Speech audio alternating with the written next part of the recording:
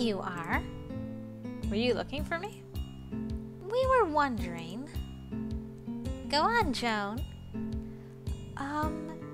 If you want to be with us this weekend. We have a plan. We're going to Namur. You haven't been there, right? Nope.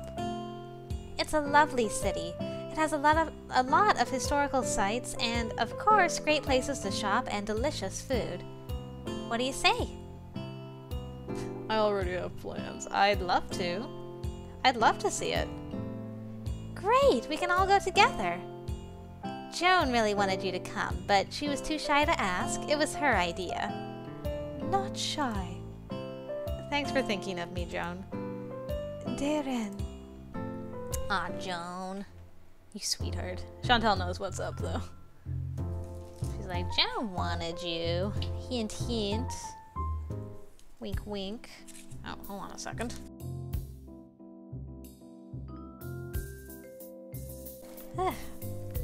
Got tangled up in my cord again. Sorry about that. What's going on? Chantal's late? Joan gave me an apologetic look before returning to her cell phone, speaking in French again. She's stuck. After a sigh, she passed the phone, knowing it would be faster if I talked to her. Chantal? Sorry, Melissa. Had to drop my brother off at a major soccer tournament and sort of got lost. Now, stupid tourist, you don't cross here. Sorry, I didn't mean you. I meant... Gotcha, you're running late. I wanted to drive us to Namur. Maybe you and Joan can go ahead on the train? If all goes well, I'll be there after you arrive. Joan knows the area we plan to take you anyway.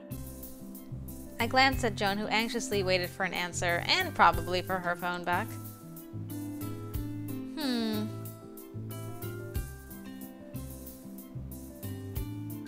Wait for Sean. Oh, alright, let's go. Yeah, we can do that. I'll see you later, Chantal. Have fun in Namur. I'll definitely be there soon. Can I talk to Joan for a bit? Sure. Once Joan received her phone, they continued their conversation in French. A few minutes later, she ended the call, happy to be caught up with the plan. It'll just be you and me for a little while. Is that okay? Like a date? Yes, a date. Reassured by my answer, she grabbed my hand and gave it a soft squeeze before pulling me toward the door. Let's go. Let us. Ooh, so this is the place I haven't seen yet, Namur. It was hard to contain my excitement.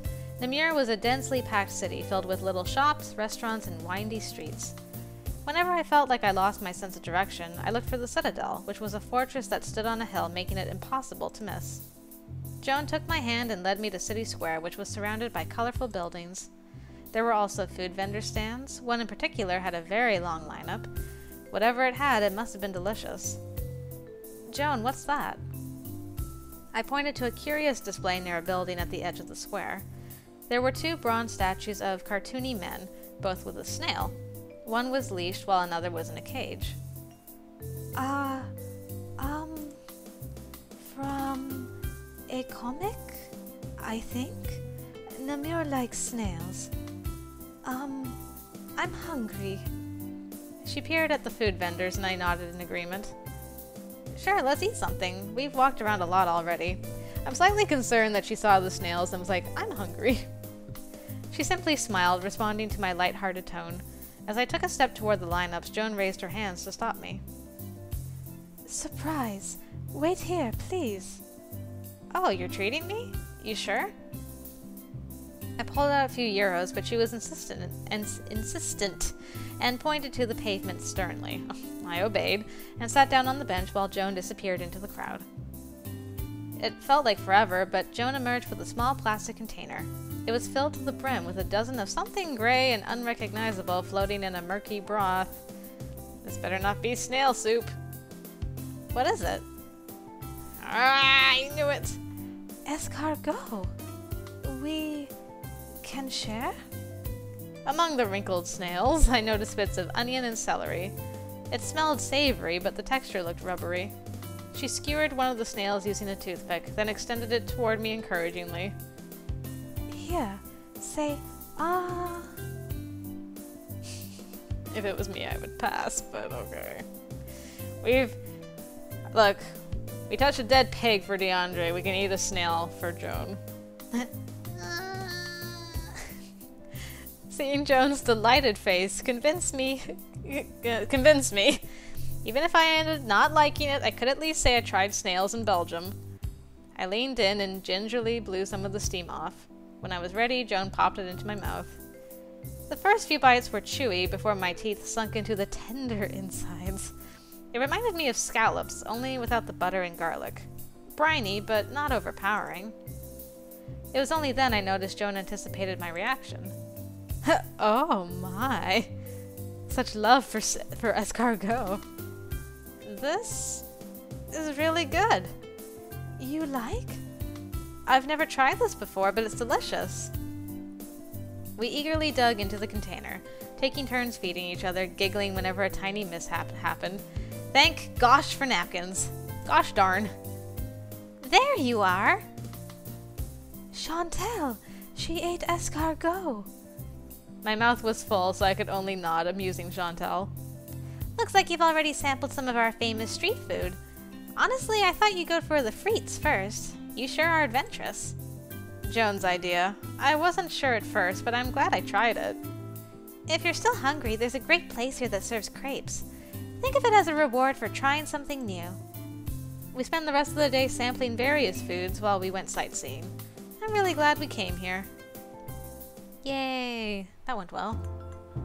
And so did my interneting. Thank goodness. Oh no, that was email, not internet. Oh, thank goodness you dance, girl. Okay. I think I can get rid of that and do another socialize. We could probably get rid of all of our... This is the last week, I'm pretty sure. And... Empathy. Let's get more empathic. Okay. Play.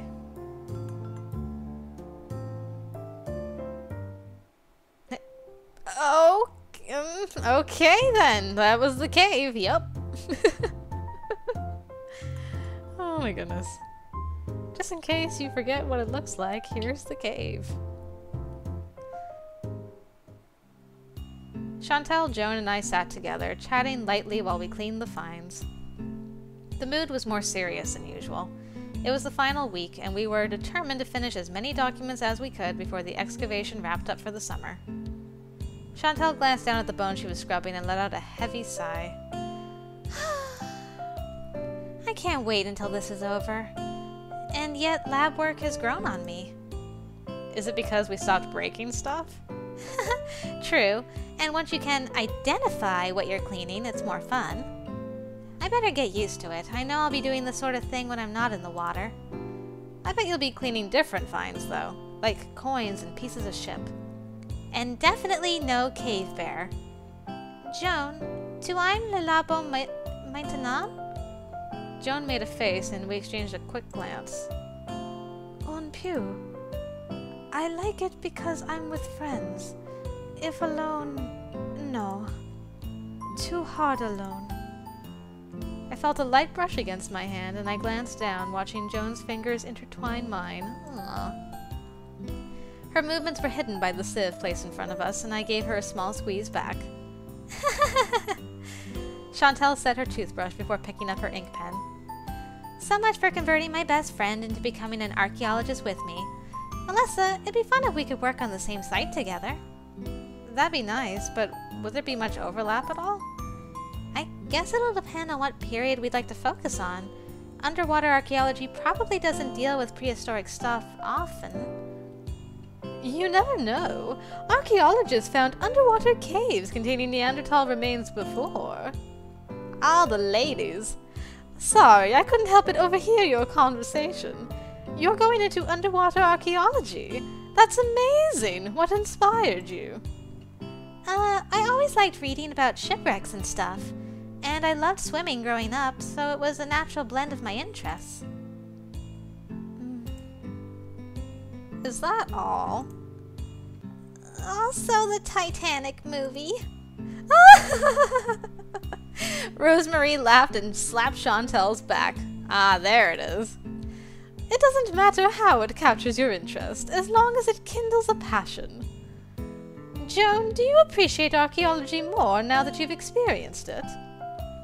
Chantel translated the question. Joan thought for a moment before giving a tiny nod. I go because Chantel signed up. It was very hard, but I learned lots. I like museums now. I want to visit more of them. I also met Melissa. I'm glad I'm here. I'm glad too. Grinning, I raised our linked hands. Joan let out a little squeal, then blushed vividly. Called it. It's not a big surprise. They've been lovey-dovey all week. We giggled at Chantel's mock complaint. I leaned in and nudged Joan with my shoulder, our arms resting on the table between us. I can't blame them. Melissa is going back home soon. The light-hearted mood vanished and my stomach plunged at the thought. Way to kill the mood, Rosemary. Joan squeezed my hand tightly, also feeling the same way, and I mustered a smile. I'll come back and see you again. Really? Of course, you're my girlfriend. My cheeks grew warm right after I said it. Joan grinned so brightly from the declaration that I felt giddy inside. They're serious about this. Good, because if you break Joan's heart, Melissa, I'll personally fly over to America myself and punch you in the stomach. Noted. I promise it won't come to that. Chantel, what does that mean? It's like the good luck phrase, break a leg. Really now? Thank you. Hey, poor Joan. She doesn't know what's going on here. Your best friend is very violent towards me. Potentially. Ooh. Thank goodness for all the succeeding. Yeah. We're so close to 100 in culture and empathy. Ow. Wow, these days are just flying by. Look at that. Oh. Oh no. Come on, girl. Yeah, 100! Woo! Can it stay there, though? I sighed as I zipped up my rolling bag. The tent area was deserted. Everyone had either packed up and left, or were in the process. At the main entrance, I could see Sherry and the excavation team thanking the students as they departed. Sherry hasn't been angry and disapproving yet. I wonder if she will end up being. People were exchanging goodbyes along with hugs or adding phone numbers. Shoji stood to the side, quietly digging his toe into the gravel. It was nice meeting you, Shoji. Same here. Good luck with your archaeology. Thanks. Enjoy the rest of your summer. I mustered up my best smile as I waved him off. I barely finished when someone pounced on me. How did I know it was going to be you? DeAndre clapped me on the shoulder, grinning widely. It was great meeting you, Mel. I hope you enjoyed Belgium, even if Corinne was only a small representation. I feel kind of teary-eyed saying goodbye to him this time for some reason. I'm like, it was so cute and romantic the last time, and he's just such a bud. You're such a bud, DeAndre. I did. Thanks for making me feel welcomed here, DeAndre. You take care of yourself. You too. If you're ever in the area, let me know and we'll hang out again. He raised his phone as a friendly gesture, then left as well. When Kyler saw me, he simply gave a nod of acknowledgement. Hey, thanks for helping me out and stuff. It wasn't a problem. Good luck with your archaeology endeavors. Maybe we'll meet up again. Don't be a stranger now. Right. Take care. Chantel and Joan approached me, and I threw my arms around them both in a group hug. This is it. It was really nice meeting you, Melissa. Likewise. Thanks so much for letting me stay the weekends with you two. I had a blast. I'm glad we can make your first experience in Europe a great one. I promise to do the same if you two come over to America. Oh, we definitely plan to. Right, Joan? Once we separated, I saw Joan nodding eagerly. We talked a lot about it. We were thinking we could fly to Florida, rent a car, and then stay in California for the weekend. Do you have any idea how much driving that'll involve? Chantel and Joan exchanged quizzical glances before holding up a small number of fingers each. 6 hours? I stretch out my arms for emphasis. The US is huge. If you drove non-stop, that'd be at least 30 hours. What? What about New York then? Is that far? Just a bit. We'll have to work out the details. I already added you to my social contacts. Same. We'll keep in touch. Chantel greened mischievously. And keep your evening free tonight. This isn't the final goodbye. No? We made a plan. Exactly. Who leaves a friend on their own on their last night? Plus, we can drive you to the airport. Aw, normally I'd feel like I would be imposing, but I'll be selfish and say yes. I want to spend as much time as I can with you guys. Great! We'll be back in a few hours. Later. Why'd I have a feeling Chantel is going to ditch? Once they were gone, I twirled around and hugged Sherry tightly, not caring that the others witnessed this. Sherry, thank you. Thanks for this experience. I'm so happy you accepted me for this field school. I'm not exaggerating when I say this was one of the best times of my life. Thank you for sharing this with me. I met so many wonderful people. I learned so much. I want to keep doing this. She patted me on the shoulder sympathetically, allowing me to calm down first. I'm glad. You know, you'll always be welcomed back. I struggled to speak, but the offer caused my chest to tighten and I could only sob louder. It felt like a second home to me already in these 2 months. The routine, the earthy smell I swear I could never escape from, the digging in the cave, the sour fumes from the lab, the stupid drunken antics, the language barrier, the mundane camp food, the creaking museum roof, Hendrik's spiels, Rosemary's enthusiasm, even Augustin's lectures. I didn't want it to end. Thank you.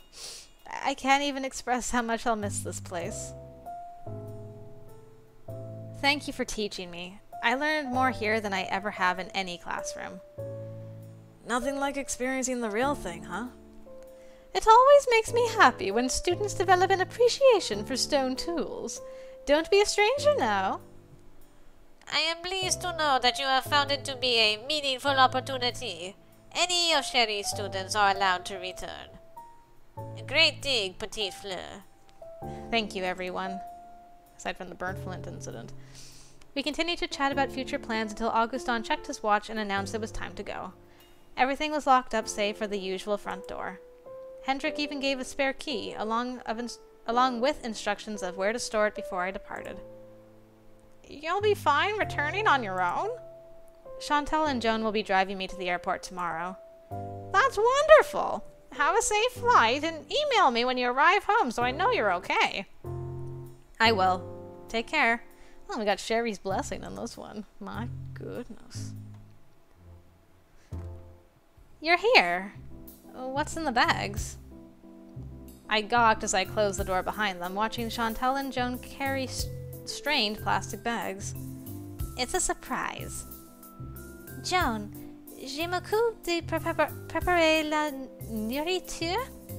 Proposez ton moment romantique à Melissa. Moment romantique? You're blushing too, Melissa. Guess it was obvious. A tad. Chantel laughed at our bashful expressions. I'll be up in a bit. I'll be making some appetizers for our movie night.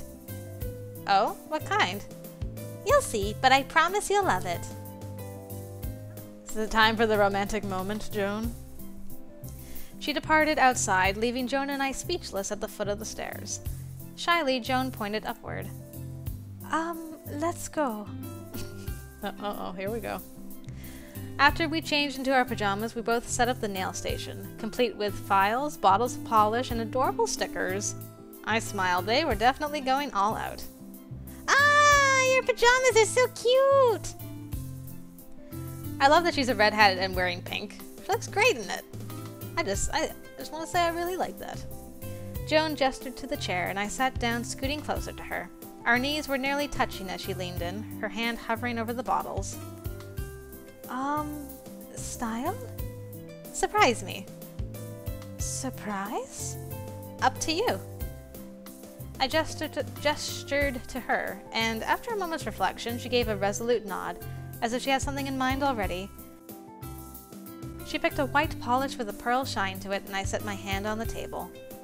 I admit this would be a nice indulgence. I didn't paint my nails since I arrived in Belgium, since I knew I'd just get dirt under them anyway. Although Joan was competent with getting the base done, she slowed down with the pink polish. She made odd swirls on each nail, then bit her lip in disappointment before she used the white shade again to cover it up. Whenever she blotched, she'd sigh and attempt to fix it. I pretended to be oblivious and tried not to giggle at her efforts. She was genuinely trying her best. What was she attempting to create anyway? What design? Wait. Pink hoops? It's the logo from my sweatshirt! Elated, I used my other hand, nails now dry, to tap where the Lindy Hopper words would be if I wore it. It's a Lindy Hopper design, isn't it? Recognizing the term, she eagerly nodded, although I could tell she was still crestfallen over her rudimentary work. Ah! So cute. I spread my fingers out and held them up to show I was admiring them. It's lovely. Lovely? Really? I love it. You painted something I like. You're very sweet. To convey my message better, I gave her hand a squeeze. I'm glad you like it. The creak of the stairs signaled that someone was approaching. All prepared. I'll set this down in front of the mattress. Ready for some action movies? She was carrying a tray that had a piping bowl in the middle, surrounded by cut fruit, steamed vegetables, and various cubed chunks of bread. Carefully, she placed it in front of the mattress, making sure we could eat comfortably. Curious, I crawled over. I let out an elated squeal when I realized that it was cheese fondue. Eee, you guys are awesome! Belgium's famous for its chocolate, but we have an amazing cheese selection too. You're spoiling me. You're all honestly spoiling me. I feel like we won your eternal friendship with this gesture. Told you she'd love it, Joan. La poisson de fromage. Oh, here, you should definitely try it with the walnut bread. Hey, don't use your freshly painted fingers. We got utensils here. We're not heathens. Chantel sat beside me while Joan popped in the movie. An action flick with English subtitles. However, the movie was entirely ignored, save for the occasional explosion, while we talked and ate lively. You really didn't have to do all this. Why not? It's your last night here. Besides, I expect you to do something similar when we visit you. I nearly choked on my pear chunk and hastily covered my mouth. You're serious about this? About visiting? Well, yeah. Joan and I did a lot of talking, and we both always wanted to travel, but couldn't agree where. Why not start somewhere we'd both love to go and with a friend to meet? Joan nibbled on her broccoli pensively, attempting to follow the conversation the best she could between Chantel's translations. Can we visit you? Of course, I'd love to have you two over. When the movie ended and our cheese fondue cooled off and forgotten, we got ready for bed. I guess since I was the guest, they wordlessly decided to have me sleep in the middle. Being the heavy sleeper Chantel always was, she instantly fell asleep, leaving me and Joan laying next to each other, staring at the ceiling. I grasped her hand and we rolled until we both faced each other. The moonlight reflected off Joan's eyes. Ah, oh, it's so cute. It's like, oh, look at them, all snug in bed. Ah. Poor Chantel's just been cropped out of this picture, though. I'll miss you. Yeah, I'll miss you too. Oh, wait, they're holding hands even. Oh, stop. I leaned in, careful not to startle her. Mutually, we tilted our faces and I pressed my lips lightly against hers. They were soft and tasted of peach lip balm. When we separated, Joan blushed and hid her face in the pillow. You're so shy. I'm not shy. As I reached out to stroke her hair, I felt a sharp pain shoot up my back. Ow! Melissa? Talk about a mood ruiner. I glanced back, feeling Chantel's knee still wedged against my spine. I wriggled farther away in an attempt to increase the distance. I didn't know she thrashed in her sleep. And that she could sleep through a hurricane, apparently. Is this why I'm sleeping in the middle? You're so sneaky, Joan. We're trading places. What? Switch. I grabbed her shoulders and tried to roll her over me. Seeing my intention, she resisted, protesting. She squirmed out of my reach and we ended up giggling as she remained stubborn on the sleeping arrangements. Eventually, we decided to curl up right at the edge beyond Chantel's outstretched kicks. Our foreheads gently touched while we dozed off in an embrace. Ah well, no complaints there. At the very least. Aw, and that's how it ended. Didn't even get driven to the plane and forsake our parents and stay here for longer. But there should be an epilogue. Let's see. 4 months later. It's always gonna be 4 months later, apparently. And voila, this is my bedroom. I wildly gestured as Joan followed me through the entrance. Despite it being the holidays, I had no time to decorate it with a fake plastic tree, or even hang paper snowflakes next to the window. Good grief. Joan set her luggage down against the wall and gazed in awe. What a cute room! I love the chandelier and the flower vase. Although she was impressed with the interior decoration, I was more impressed with how fluent Joan's English had become over 4 months. No kidding. We remained in constant contact and we practiced speaking through video chats. My French remained abysmal, but at least all of my Spanish was coming back to me thanks to Chantel, and my parents were thrilled with my improvements. I still can't believe I'm here. Even for winter, it's pretty warm.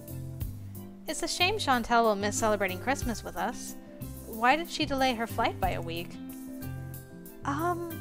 She wanted us to have our little honeymoon stage to ourselves. Honeymoon stage? I admit, simply being in Joan's presence made me beyond elated, and it showed on our faces. That's thoughtful of her. How long are the holidays in Belgium? We go back to school after the new year. Our exams were a few days ago. She looked down, appearing crestfallen, and I worried she didn't perform as well as she hoped.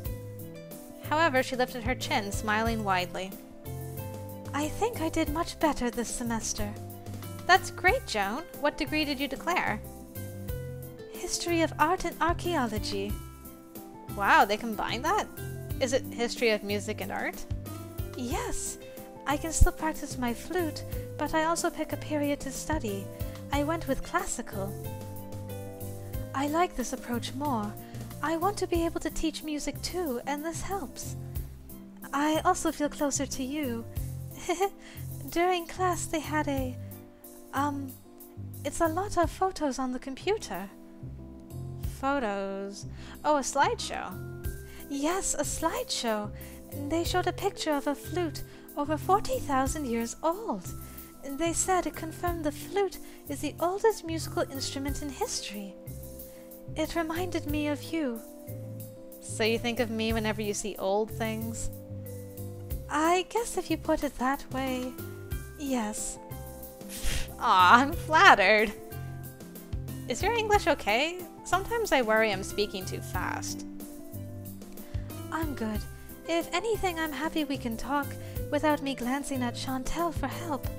I hope I am understandable. Honestly, there were so many things I wanted to tell or ask you back in Belgium that I didn't know how to say. Oh? Like how interesting your eating habits are. Hey! Ask about the bracelet you wore. What movies you liked. She pressed her pointer fingers together, glancing away nervously. If it was alright to say you're cute, and that I love you. Aw, Joan. I love you. I love you a lot. I'm glad my feelings reached you. Her hands darted over and affectionately grasped mine. We exchanged a gentle kiss, our fingers still interlocked. After we separated, we leaned in and touched foreheads. Love you too, Joan. Let's enjoy our honeymoon stage to the fullest so Chantel doesn't gag at our lovey-doveyness. Deal. Such lovey-dovey. Woo! We did it! We actually got Joan's romantic ending. It was so sweet! It was really, really cute. I liked it. Well, that's not it though, because she has a friendship ending, so I'll be going back through that to see how that ends out. So I hope I'll see you over there, guys. Till then, see you later. Let's take things one day.